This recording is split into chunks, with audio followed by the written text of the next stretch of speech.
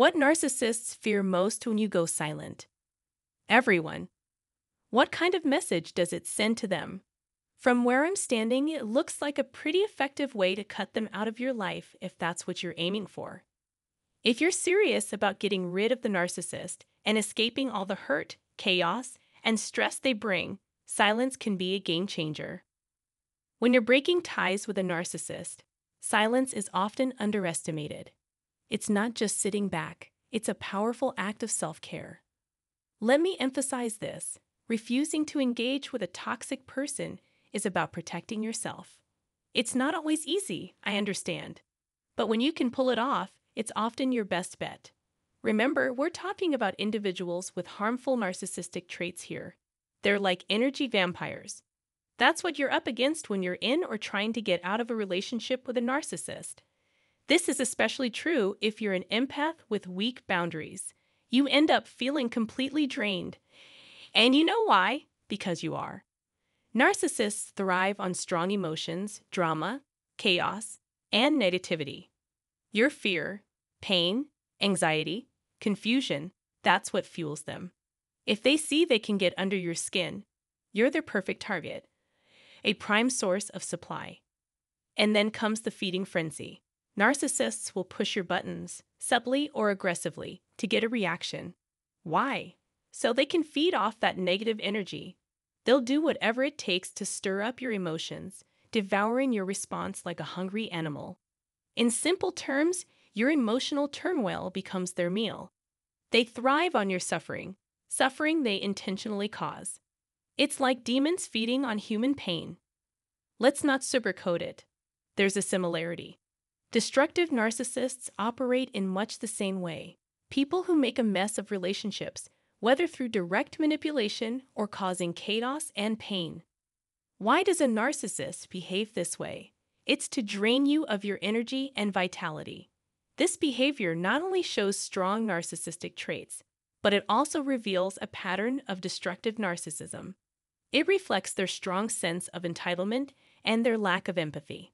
However, when you choose to remain silent around a narcissist, without resorting to passive-aggressive tactics or seeking attention as they do with the silent treatment to manipulate you, instead, embracing silence with conviction and clarity, even if it's challenging for you. When you stay silent with courage, assurance, and communicate that the narcissist holds no importance to you, when you adopt this mindset, embracing silence with clear boundaries, signaling that there's no narcissistic supply available here.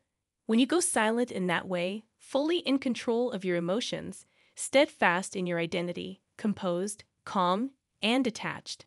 Once again, affirming that there's nothing to be gained here, and you consistently maintain that stance for a significant period, what you're essentially doing is depriving the narcissist emotionally and energetically. You're denying them the very thing they crave to feel alive and important, what they need to feel acknowledged by you in some way. By cutting off their supply, their life force, your essential energy, you are prioritizing your well-being and stopping their manipulation. When you uphold this silence for a prolonged period, it's game over. Perhaps not immediately, but the longer and more consistently you keep them in the dark, the sooner they'll be forced to find another source to satisfy their distorted needs, and you'll finally find peace. And isn't that what you want? You don't need to have the final say in a confrontation with a narcissist.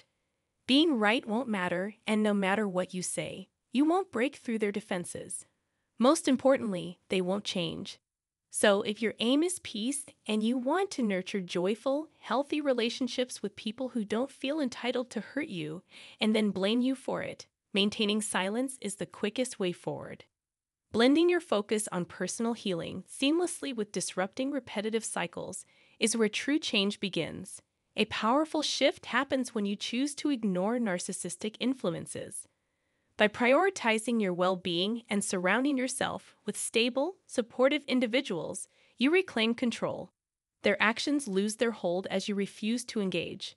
Cutting ties prevents manipulation, prompting them to seek other targets. The upside? Eventually, they'll move on. Though it may take time, once they realize they can't manipulate you anymore, they may try to reconnect. It may require consistent disinterest before they understand and move on. But trust me, seeing a narcissist as insignificant is the quickest path to freedom. I empathize with the struggle of seeking validation from those who can't offer genuine support, having experienced it myself. Breaking free from this cycle can be daunting, but it's essential for personal growth and healing. As empaths, we naturally aim to show kindness, warmth, and empathy, often putting our own needs aside. However, it's vital to realize that we need to take care of ourselves first. What if we started by giving ourselves love and attention? What if we focused on ourselves while also acknowledging the challenges posed by highly manipulative people who exhibit destructive narcissism? No matter how compassionate or well-meaning you may be, some individuals simply don't appreciate kindness, sincerity, authenticity, or courtesy. It's like speaking a different language to them. While spreading love and compassion is admirable, it's important to understand its limitations when dealing with destructive narcissism.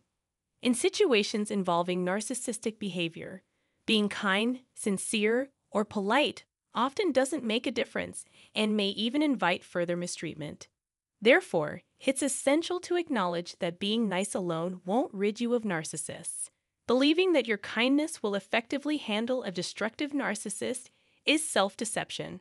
Sometimes, silence becomes your most effective tool for asserting your needs and distancing yourself from their influence. Despite their outward charm, narcissists lack genuine personal integrity. Don't be fooled by their facade. Beneath it lies emptiness. Interactions with them typically revolve around dominance, control, and power, whether overtly or subtly.